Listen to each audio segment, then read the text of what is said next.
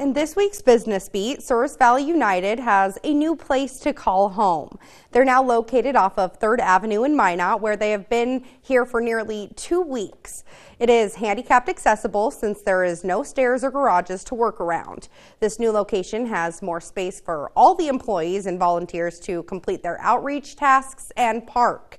Their Backpack Buddies and Blessings Bank program are quickly growing, and they needed a new space.